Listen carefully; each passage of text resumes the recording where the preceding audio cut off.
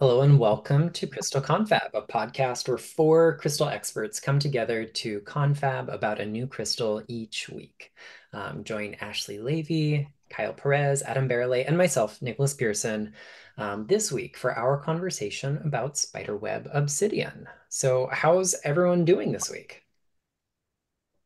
I'm really good and excited to talk about an obsidian, but a bit of a rarer obsidian that maybe doesn't get as much attention as some of the others. I'm really looking forward to this conversation also, because here in the Northern Hemisphere, we are getting, well into the deep autumn. And I love this idea of this spiderweb obsidian kind of tying into our end of the year seasonality here. So I'm really looking forward to this chat. Me too. I am very excited. Of course, this one I had to do a bit of homework on, so I'm excited to share that. So Yeah. let's dive into it. Actually, as you do move into the autumn time, where is this crystal kind of really great for you at the moment? Yeah, so for me, this stone is really about the interconnectedness of all things. If we think about a spider's web, it has each of these little strands that then get woven together and all connected. And we can't help but feel a little ripple, a little movement in one area when there's something happening somewhere else. So we can see this on the microcosm, like in our own personal life, right? If things are a little not quite on an even keel, we feel some choppy waters over here, we're going to feel that in other areas of our life. But we can also really see and experience that on a larger scale when things are really out of balance and really out of alignment in the world, which they are, which they have been, which they will continue to be. We feel it. We feel it on the personal level. We feel it on the community level. We feel it on the global level. And helping us understand our role in that greater, um, macrocosm perspective of things, I think is where this stone really shines.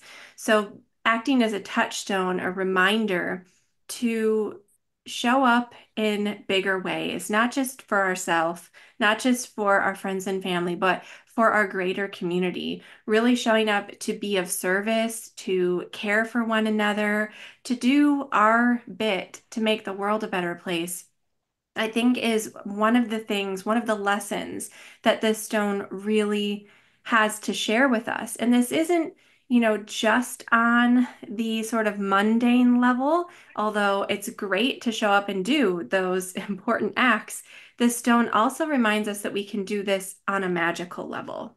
So, this could look like community service, maybe volunteering at your local community garden plot or something like that. But this also is in this magical space. So, reminding us that our magical practice, in whatever form that takes, our healing practice, in whatever form that takes, isn't just about self, that it should be really rooted in community care, because everything is so interconnected, because those ripples go out so much further than what we can see. So that's one of my favorite things about Spiderweb Obsidian.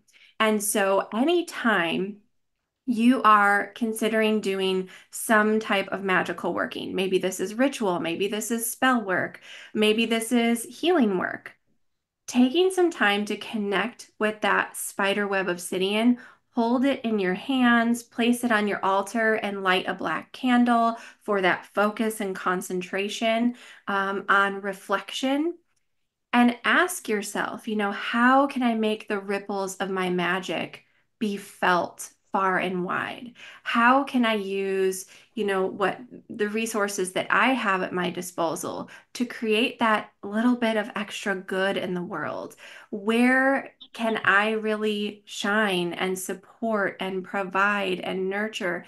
I think, this is a stone that really helps us ask those questions and get creative with the answers. So obviously, obsidian's a very fiery kind of we know they're not crystals, but they're very fiery stones. So they're very much about that empowerment. And you kind of finding that because of that spider web pattern that we find on this obsidian, it has that real link to that kind of spider energy and that web of life type of energy, Ashley. Yeah, I mean it's about co-creation, right? So fire is this very creative element, but then the web being woven, thinking about how the web is woven by the spider, it's an act of creation that the spider does from self. So there's a lesson in that we can create these large, beautiful, important structures in the world from self, right? By giving, by showing up, by taking action. And so this is about bringing together lots of disparate pieces. Sometimes we may know that we have a gift, but we don't see how it sort of slots in and fits into the whole. We don't see where that's sort of cohesive, where it can be transformative. But letting ourselves be really inspired by that fiery energy, I think helps us think really creatively and helps us see new ways to go about things that we hadn't thought of before. Spiderweb Obsidian is really also about this concept of integration and drawing a lot of conclusions from life experience, from lessons that we've learned, so that we can become better problem solvers, so that we can become better creators, right? Because through all of those lived experiences, we can shift perspective. We see things in new light. We have something unique to offer and share that no one else in the world will have that exact perspective because it's really unique to us. And when we can come together in community with other people and share that experience and put our heads together, we really can create something great. And I think that this is, in a lot of ways, which sounds odd, for me, this is such a stone of hope. It's such a stone of promise, reminding us that, we can come together in community to weave magic together. I think so often, we were talking about this in our last episode. Adam, you brought this up. So often in the wellness space and the sort of new age space, if you want to call it that, a lot of the focus is on just the self and self improvement and things like that. And I think Spiderweb Obsidian helps provide this little bit of impetus to get out there and do something great together, to take those individual life lessons, to take those things that we've learned and weave our magic together because we are so much stronger when we come together in support of one another, when we focus on the collective, and when we work our magic for the benefit of all.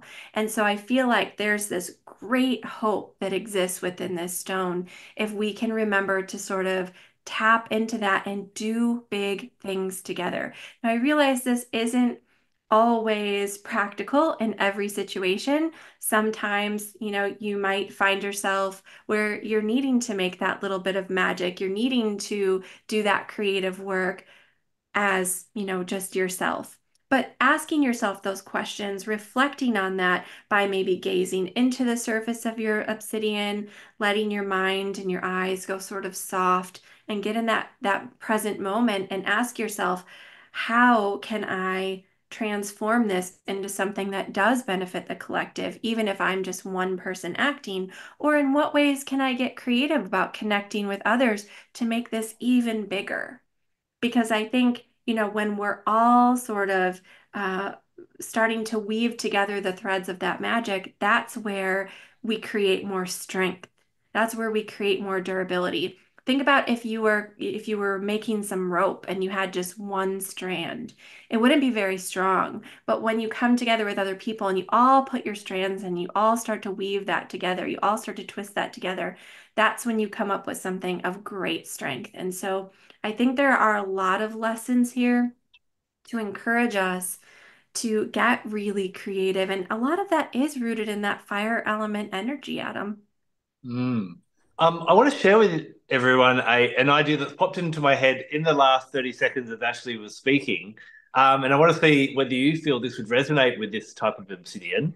But we know that loneliness, they say that we have a loneliness pandemic around the world, that especially younger people, although we're more connected via the World Wide Web, are, feeling more lonely and misunderstood in these times. Now, when it comes to people that love crystals, we sometimes are the weirdos or the oddballs and that kind of thing, and we may feel like we're the black sheep that don't fit in. But as Ashley's been speaking, she's been talking about the blessings of working together, of weaving magic together in that way. And do you think anyone who's feeling lonely could actually benefit from working with Spiderweb Obsidian, from actually realizing, no, no, no, I don't need to keep excluding myself because I'm different. I need to dive in and work with others because I have unique gifts to share? I'll tell you from firsthand experience, and I would not have thought to frame it this way until you just asked this question.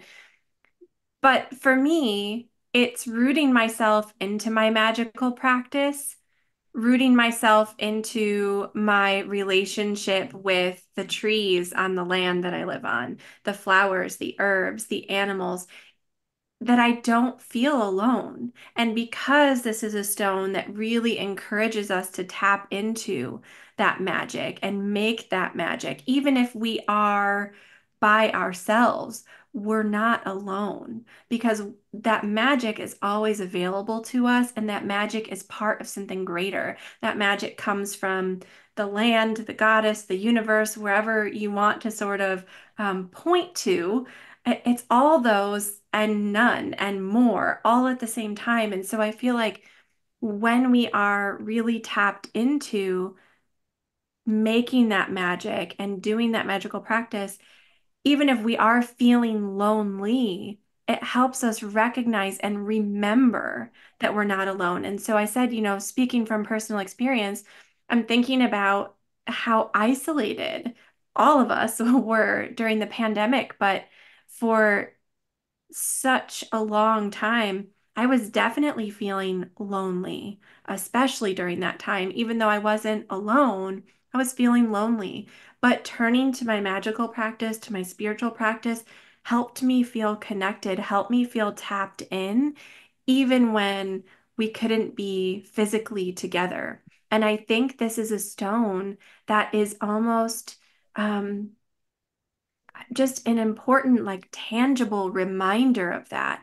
So if you are feeling lonely, this might make a great companion to have in your space, to keep in your pocket as that physical touchstone, something that you can hold on to, reach out to as a reminder that when you're tuned in magically, you are connected to more than you know and more than you feel in that moment.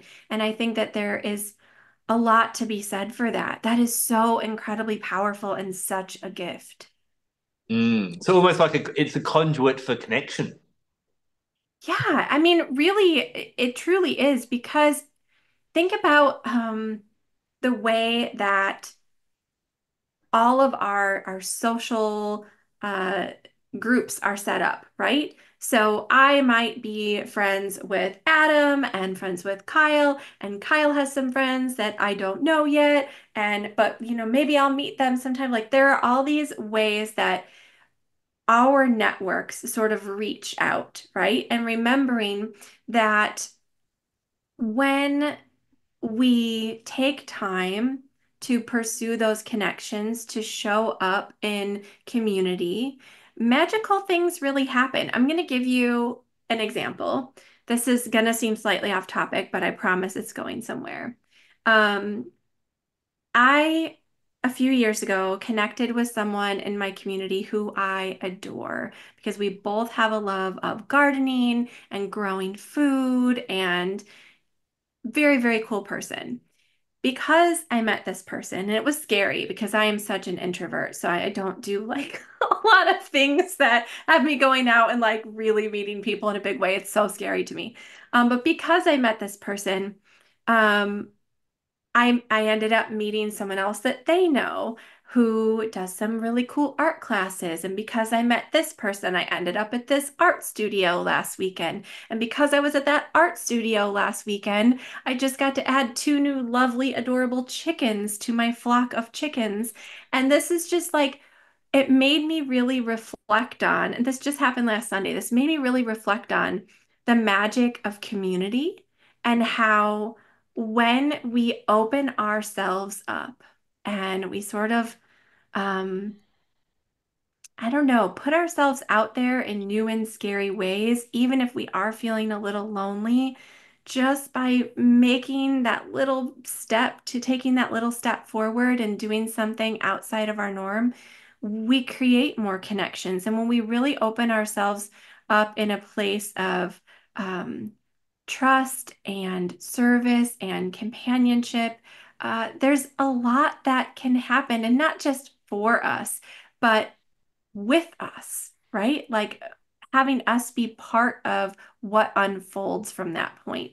And there was something so beautiful about feeling the ripples of these small connections, this web that had sort of unfolded that led me to something so joyful in my life that I wasn't expecting. And I feel like that is sometimes the way that magic unfolds in the universe. It can be small things, it can be seemingly mundane things, but things that ultimately can create more richness and more joy in our lives and help us feel so fulfilled. And this is something that I think often we overlook, or we, maybe speaking from personal experience here, I don't want to project on anyone, but I know when I'm personally feeling kind of lonely, I almost like shut down and go inward a little bit more even. And I feel like this is a stone because of that hope, because of that little boost of motivation and excitement. It really kind of pushes you to see what's possible instead of feeling a little locked into places of sadness or doom and gloom. And to me, that was everything. That was everything. So I would encourage everyone to explore this and ask yourself kind of what's possible. I love that. I love that. Nicholas, have you had much experience working with Spiderweb Obsidian? Obsidian has been such an important ally and catalyst in my life in general that I try to get to know every variety that I can find. And I only have one piece of spiderweb obsidian in my whole collection, but I adore it. Um, I I have this really vivid memory of the exact moment that shifted my life away from like my corporate chapter and began to get me to where I am today. Like this conversation we're having is a byproduct directly of my relationship to obsidian being my pocket stone one day on my way to work. And I just had this really visceral response, the really powerful kind of shift inside me. At the same time, I had the light bulb go off to like, oh, wouldn't this be a cool project to research? And then that turned into a list, which turned into an outline, which turned into a chapter. And after a long time, eventually became a book. And then came another and another and another and another. And there are more coming, of course. But, Spiderweb Obsidian, because of how powerful just that little teeny piece of ordinary obsidian that was in my pocket that day, I've gone out to like sample all the flavors, if you will, from the obsidian buffet. And I find this such an interesting one. First and foremost, we don't have any general scientific consensus on its origin or even whether or not it's natural. It appears to come through the same channels that produce a lot of the really beautiful Mexican um, material that's mostly stuff like the sheen obsidian and the rainbow obsidian. And if they wanted to have a strangely colored form of glass, they would probably pick something that's really obviously fake, because they usually do. So I suspect that it is, in fact, natural, though more obscure than its counterparts. And like the best theory that seems to hold up when we think about how it forms this spider-webbed pattern is from like a crack and seal kind of event. So obsidian, like a spiderweb obsidian, like all obsidians, cools as rhyolitic lava, cools very quickly. What that means is that it's rich in stuff like um, silica and the same kinds of ingredients we'd find in rhyolite and diorite and granite, but they cool so rapidly that if we look at the tiny components of it, like up close, we have what's called short range order. There's a cluster of molecules that resembles a crystal lattice. And then we like zoom out and it doesn't connect to anything else. So it has no long range order. And that's essentially what defines all glasses, this kind of short range coherence. And, you know, when we zoom out and look at the long range stuff, it's all a jumbled mess. And it's a snapshot in time that gives us this glimpse of potential. It could have become any number of things, but it didn't. And when it comes to how those like spider webs occur, we've got this glassy vitreous mass. It's brittle, it's fragile. It is susceptible to cracking under the right conditions or the wrong conditions, depending on how we want to frame that. And so what's probably happening to form that pattern is this obsidian undergoes a process very similar to like brecciated jasper, where through weathering, we've got little splinters and fragments. We call those breccia from the Italian for broken. And then something else comes in and seals them over. But in this particular case, rather than like usually chalcedony is the culprit with jasper, we've got a devitrification. So where the elements can like reach into the cracks, it begins to decompose the vitreous material, the glass out of which it's made. But then we get revitrification. It knits itself back together and the degraded components turn back into glass in between and seal it back up. And so that's why when, you know, it polishes so well, it fractures evenly because it has essentially revitrified. It has woven itself, stitched itself back. And I think that like really underscores like the image of the spider's web. It goes back to this idea of like building community, of networking, of you know, finding the sense of integral wholeness. And I think some of the magic that we get through this process of, you know, breaking down and coming back together is discernment. Obsidian has been used for reflection for a very long time. You know, we have obsidian mirrors in Central and South America, but we also have like obsidian mirrors that are several thousand years older in the Anatolian Peninsula and like sites like Çatalhöyük. I've seen very comparable items from the indigenous people of Japan, you know, kind of like medieval in origin in terms of their timeline. So like we find this like reflective quality in obsidian known worldwide from a very ancient point in human history. And it is only through this ability to kind of reflect and go inwards that we can confront things as they really are. If we take an ordinary variety of obsidian and polish it, it's, you know, jet black and very, very shiny. It reflects well, just not as much detail, as much color, as much depth as we'd see in like a silver kind of mirror.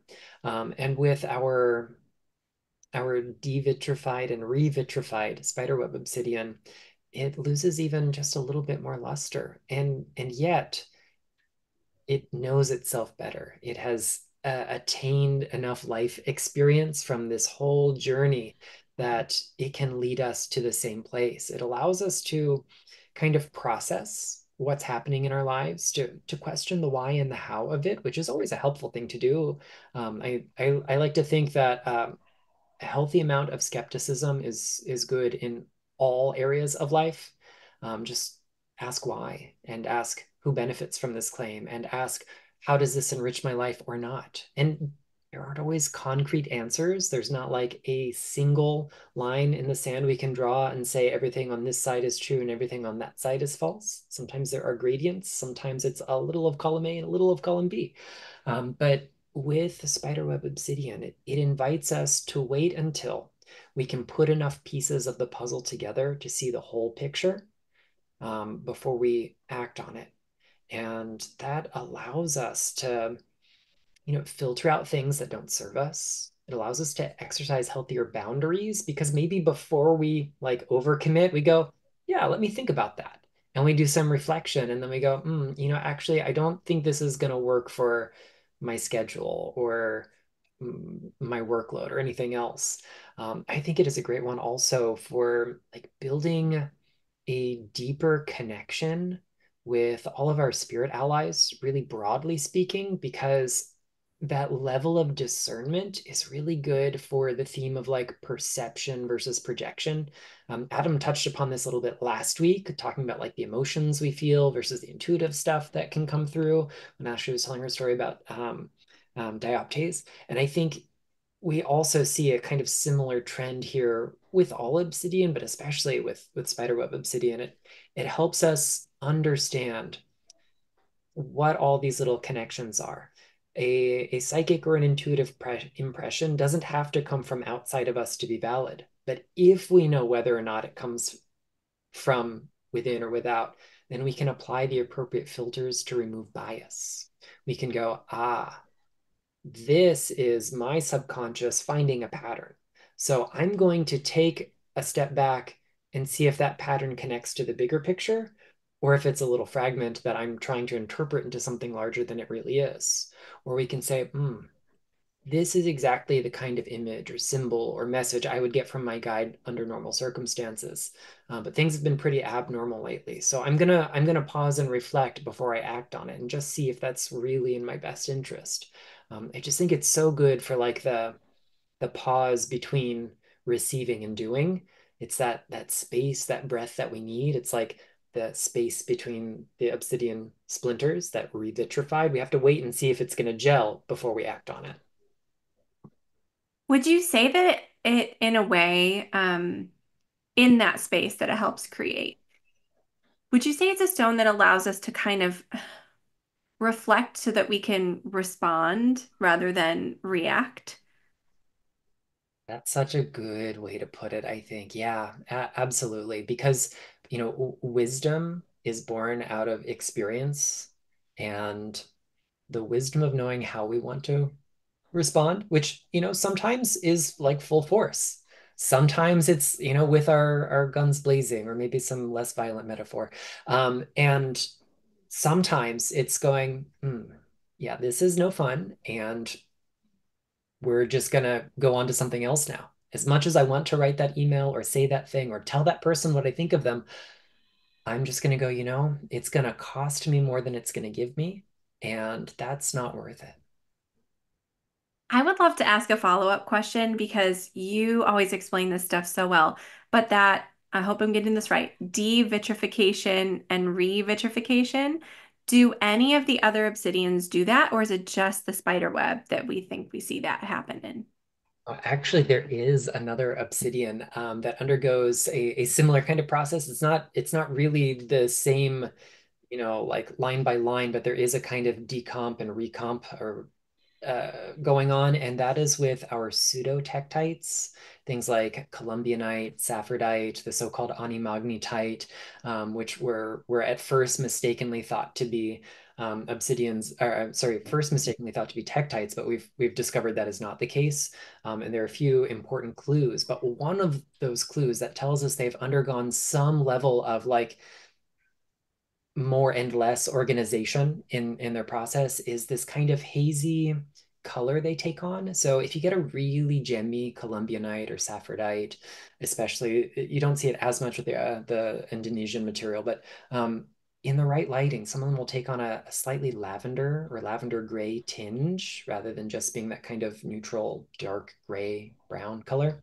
And that color is from tiny particles of magnetite crystals that have formed over time in its structure. So it doesn't entirely devitrify and revitrify along specific planes, but there is a decomposition and a recomposition going on.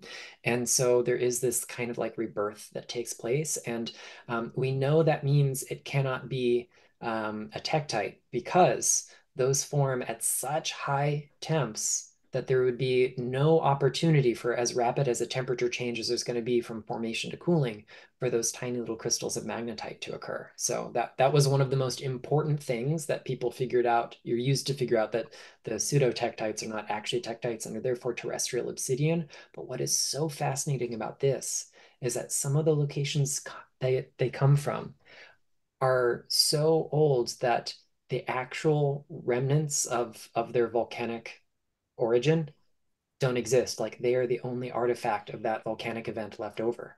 There are no volcanoes, there are no cones, there are, nothing. It is all decomposed.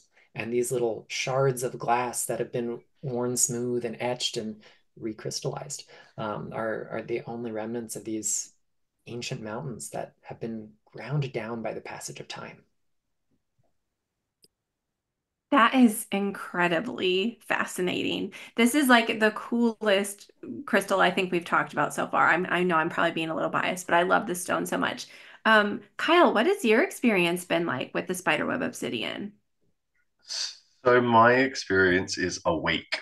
I have had to, upon getting our list of crystals to work with for the podcast recordings, I've gone, I've never heard of this, I've never seen it, and I need to order it from somewhere. And no, I couldn't find anywhere in Australia. I ended up ordering it from Singapore.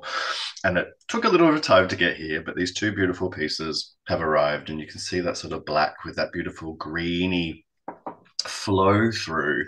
And when I say my week has been a lot, it has definitely tapped into that volcanic side, the cataclysmic side. I have literally had a light bulb explode over me this week. Like arriving at my place of work, no one else is there, turn on the lights, arrive where I normally sit in front of my computer, and right there behind me, psh, a light bulb has exploded, thankfully behind its little gel.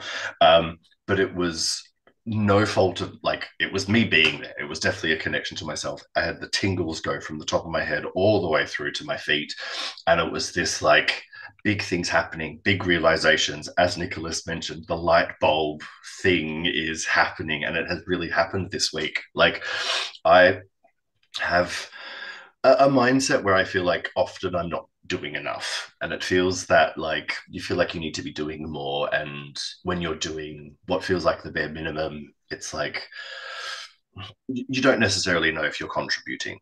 And in my place of work, outside of this at the moment, is this really wonderful gem and mineral show that by the time this is out has already happened. And there's lots of preparation, lots of organization. And because of my body, I'm not able to do heavy lifting. I'm not able to do a lot of that sort of stuff. But I am a qualified gemologist. I know about grading. I know about different small minerals. And my job basically has been grading, pricing, lots of little things and boxes of little things. And it was literally that day, later that day at the end, where I was like, oh, it feels like I haven't done that much. My boss says, you have done so much that I couldn't have done, that that person couldn't have done, that that person couldn't have done, right? You have actually done so much, as Ashley was mentioning, that interconnectedness, that weaving, that all the pieces of string coming together to create one really tight piece of rope of strength. Like, you may not feel like you have strength because you see other people doing things that you can't do. But when you do what you do and you do it well and you focus on that, it contributes perfectly to the community. That's that interconnectedness, finding space just through being yourself, just through utilizing what you know, what you can do, and not forcing anything else. That whole it takes a village, right? And when everyone is able to find their place, when everyone is able to support each other, and those that can hunt, those that can cook, those that can weave, those that are meant to be the magical person and the healer, everyone finds their place and everyone has their niche. And the more we try and be everything to everyone, the less authentic we are, a version of ourselves. And by being able to just be ourselves, know what we can do. And sometimes we do need that outside, like, confirmation that you're doing the right thing too. And that's sort of like that pitfall of hyper individualism, right? Is that, we're just out for ourselves, we do everything ourselves. It's all, we can't survive and exist the same way with the same level of magic and beauty and support as we can when we work in community. And I love that this is like so fresh for you, Kyle, and that you're just coming off of like this week of, yeah, I feel it. Like I feel it. I lived it. I did it. Because that really shows exactly kind of that energy that this stone has. So I'm curious, what, if anything, kind of stood out to you during the week? I mean, I love what you said about, just not being able to do everything and definitely really relate a lot to the idea of like looking at what someone else is doing and go, "Oh, I can't do that," and sort of placing a lot of like self-judgment about that. But it sounds like, and I don't want to speak for you, but it sounds like this stone, I don't know, kind of helped you recognize that, cultivate some awareness around that, and I don't approach the situation a little differently. Yeah, absolutely. I think all obsidians have helped me, like Nicholas, realize where things are right or not right. That like confrontation of truth, as it were, that can be really good, or the shadow, or whatever it is. It's helped that like objectivity and going, okay, this is me, this is what I'm doing, that's what you're doing. At the same time that this has been happening at work, personally, I've had all of this stuff shown to me from like 20 years ago, and who I was 20 years ago, what I was doing, and what has changed from a group of people that I was with at that time, and how we've all changed, but also how much, like, this is quite quite a confronting thing, but I'm not even 40, and how many people from our friends group have passed since that time through their 20s and 30s. And it's really confronting facing like death and young death and friendship death, and realizing that like there are so many things that we can't control. Like, why are we so hell-bent on trying to relive things that are so far in the past, but also fitting into things that are not us? And I've been able to go, I am more comfortable with my weirdness. Then I was trying to explore my weirdness to fit in, if that makes sense. I was still trying to like grab at things. And now, all these years later, I've been able to kind of go, I've had to like follow my gut, listen to my intuition, fight really hard to get here, learn a lot, and it's able to put me in a place where I can be myself authentically. I am able to not compromise myself anywhere near as much as I used to. And also having that like understanding that the choices that I make, like, life is short. I might as well make the choices that are going to make me feel good, that are going to put me into a place where I feel good, around people that I feel good with, that don't make me force me to be anyone other than myself. Like, there's no point compromising in that way, because all it does is take away from me, takes away from you, takes away from experiencing the world in a way that is actually more joyous. And there are so many layers, there's so many places that things intersect. There are so many things that, like, as you mentioned at the start, like, this leads to this, leads to this, leads to this, leads to this. And pain and frustration can also lead to joy. Like, it can actually sometimes be that you have to take that path because where you were wasn't an authentic place of joy. It wasn't you actually being yourself. And we have to go through these cataclysmic, volcanic, explosive events to get rid of what needs to be gotten rid of, and to heal, and to sometimes re-heal, if that makes sense. I think it's kind of my link, even though it's a web for me, it's the mycelium thing, the way that the mushrooms connect to everything, and they are that void, they are that in between, they are that thing that turns life into death, and then death into life, and brings nutrients to everything. And this is the kind of energy that I've gotten from Spiderweb Obsidian, is like that void connection in between everything. It's dirty sometimes, it's messy, it's a bit ugly and poisonous, and small doses are sometimes what you need. So you shared beautifully about what it's brought up for you in the last week, but I'd love to take you back a step. And if you were to write the Kyle guide on working with a new crystal, obviously your experience working with crystals, what can people do when they get a brand new crystal? Do they just look at it? What have you done with your Spiderweb Obsidian in the last week to build that relationship and then to have the experiences that you've had? So I was lucky that the day they arrived, I wasn't home, but the day after I was. So I got to go and collect them. And this doesn't always happen, but if you do have a day that you get it and you have the time and you bring it home, sit with it as soon as you get home. Don't like bring it home from the shop and then like put it on a shelf, because like that can delay the connection a little bit. Like, if you can come and sit for 15 minutes, half an hour, just holding them. And I basically went into my backyard. I got two pieces, one in each hand. And my initial energy was sweaty palms, was like the heat and the sweat in my palms. And I'm like, hello, volcanic energy. This is going to be interesting. And the rest of my week has been really busy. And so basically, I have a really lovely little altar several altars, but one lovely little altar that I use for new crystals. And basically, I've put them there and I've asked them with intention, can you bring through any messages, any guidance, anything, and associate it with your energy so I know it's connected. If it's a spider, if it's a spider web, if it's something like that, like just help me to recognize this, please, because I can't take them to work. After feeling what I felt in my backyard, I'm like, I can't take these to work. That's going to be too much. So I've sat them there and I've noticed things like spider webs on the mirror of the car. I've noticed people with spider web tattoos. There's been a couple of little things this week that I've picked up on that's like, oh, hello, little messages. Obviously, understanding volcanic energy being cataclysmic and the light bulb going off was a big connection as well. But for me, it was basically having my diary. I will always have a diary. I'm showing up a little diary if you're listening. And I have probably half a dozen of them in different places so that whenever anything comes to me, I'm not thinking about it, I write it down straight away.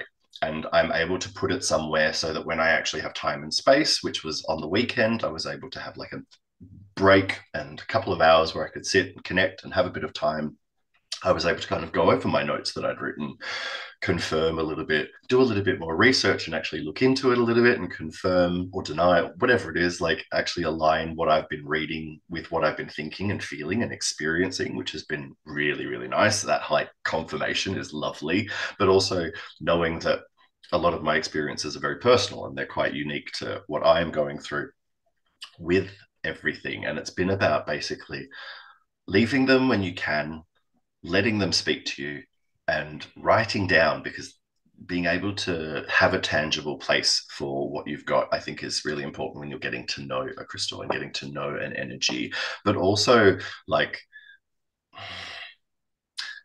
knowing that you still have to like go to work and do your life and all of that sort of stuff. Don't think about it if you're not thinking about it. Like just have that awareness of what's happening in your life and is there a connection? And you'll probably get home in the end of the day and go, ah, there was. And it's just having that little bit of awareness, jotting things down has allowed me to sort of put together what I've put together for this podcast, especially, but also personally, it's been like, oh, this has been a really interesting realization. This has been quite a big week personally. So it's quite cool that it's come through at such a big time.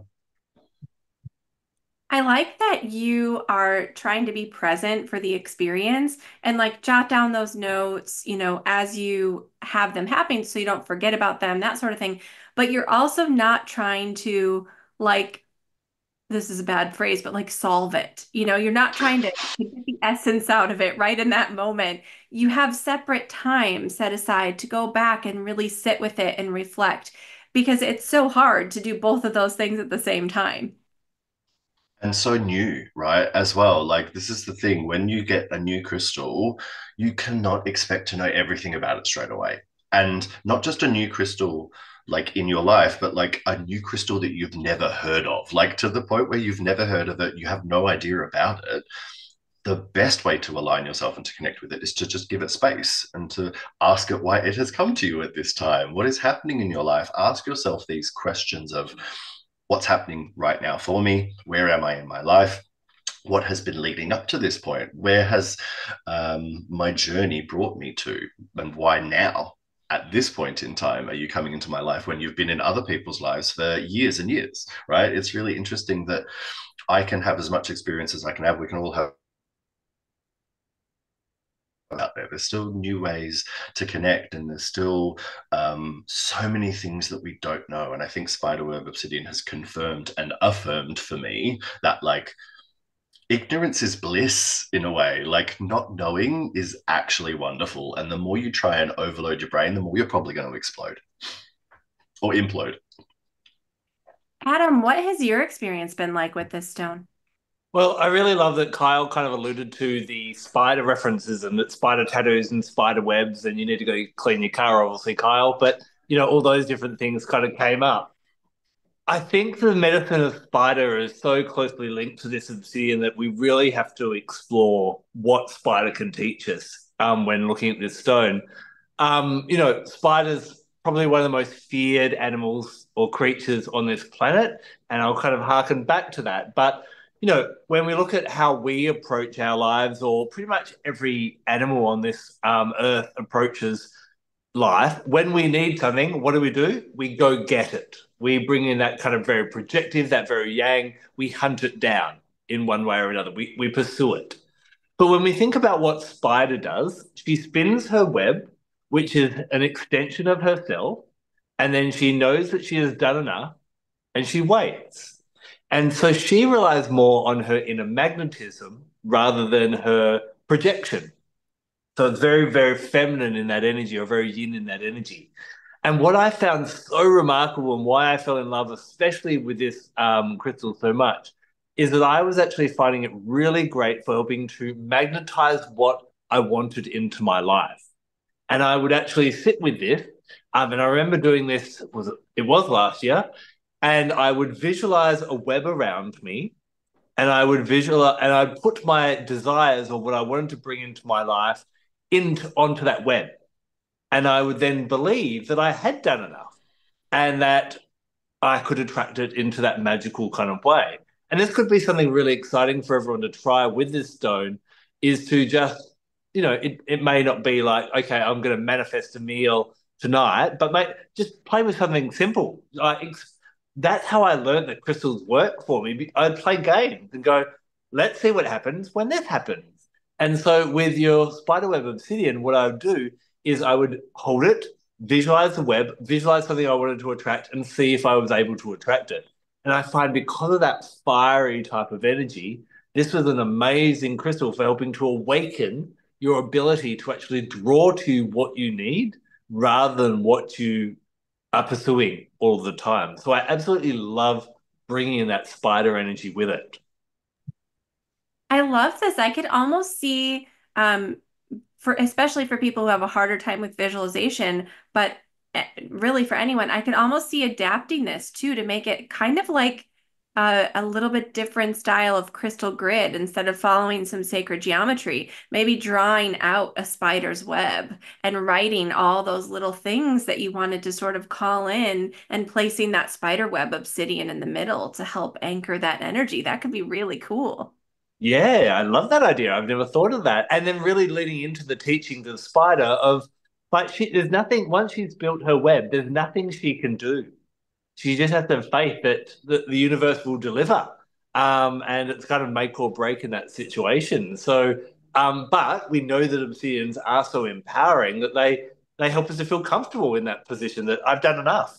And when is enough is a really great question to meditate and contemplate when working with this crystal. So I love it for that kind of manifestation work. That sort of ties in with what Nicholas was saying about this ability to aid in discernment.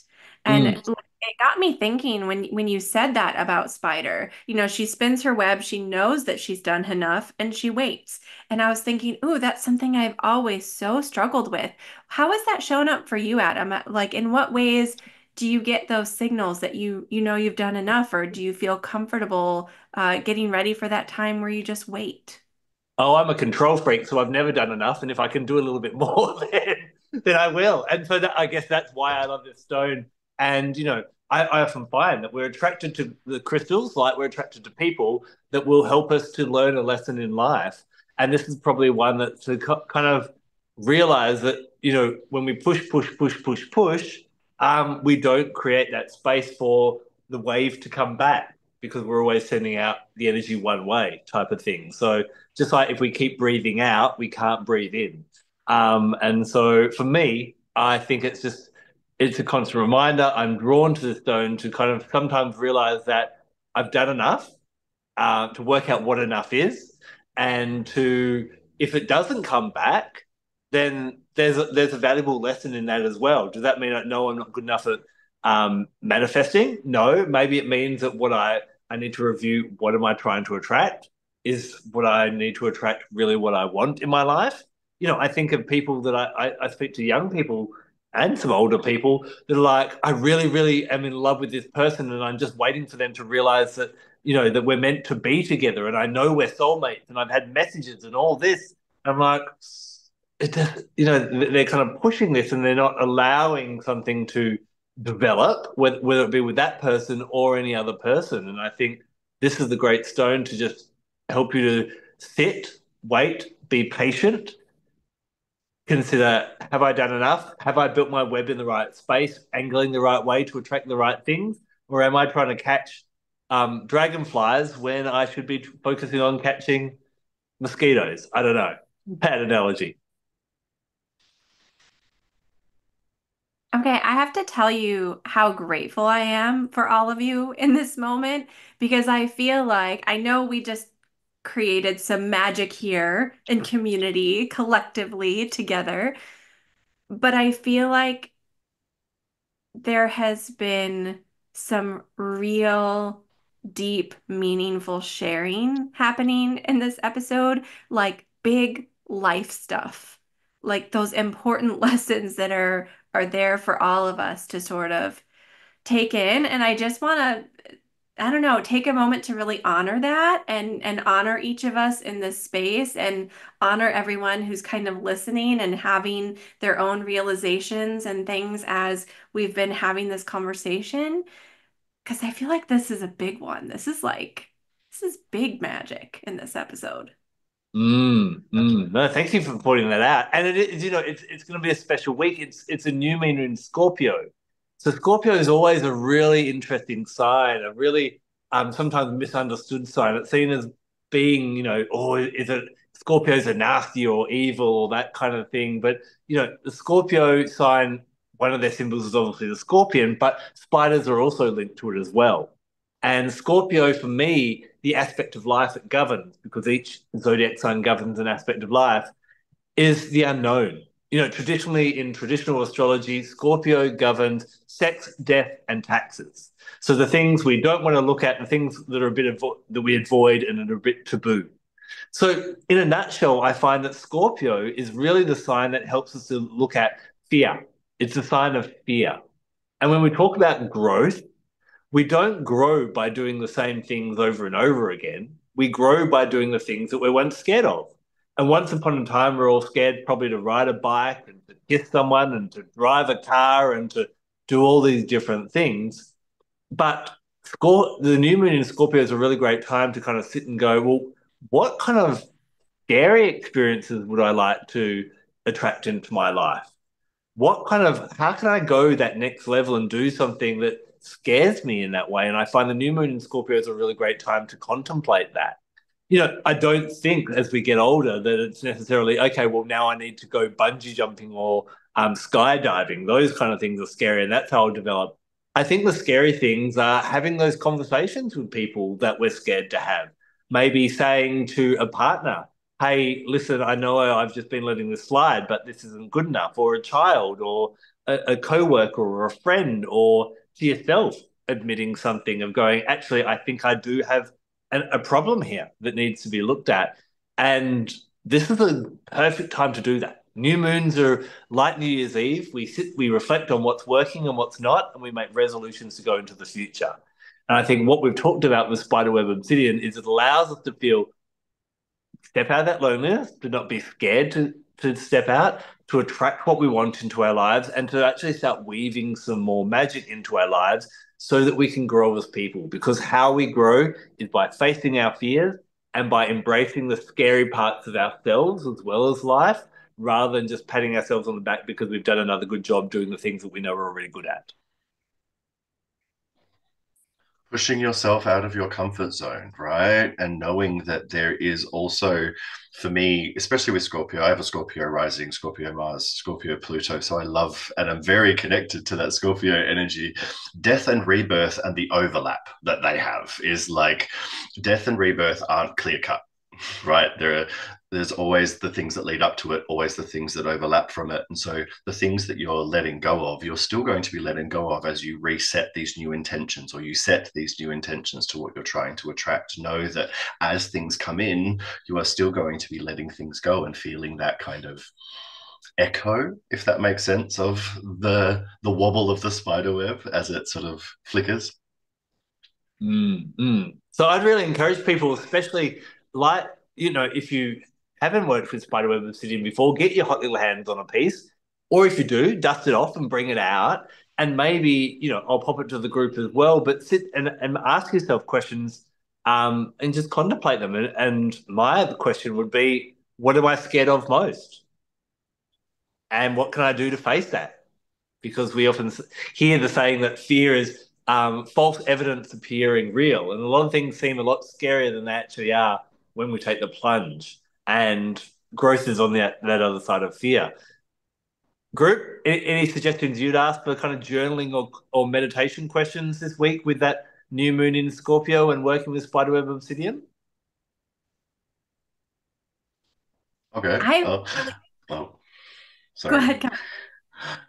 For me, it's analyzing and looking at what is dead, basically, what is already finished in your life, what has already been coming, or whatever has already come to a conclusion in your mind, in your heart, in evidence. Like, that's done. I'm happy with that. I'm comfortable with that. I'm going to mark it off. Thank you very much. So from here, where can that take me? That kind of knowing what has finished should help a little bit with where you're going and open that door without knowing exactly. It's just about like really opening it up. Love that. So what's dead and what's ready to die? Yeah, love it. Ashley. For me, it's kind of thinking about what Nicholas was talking about earlier with the way that this stone is forming, with the cracking open and coming back together and cracking open and coming back together. It makes me think, what continues to rise to the surface and crack wide open because we haven't quite dealt with it yet.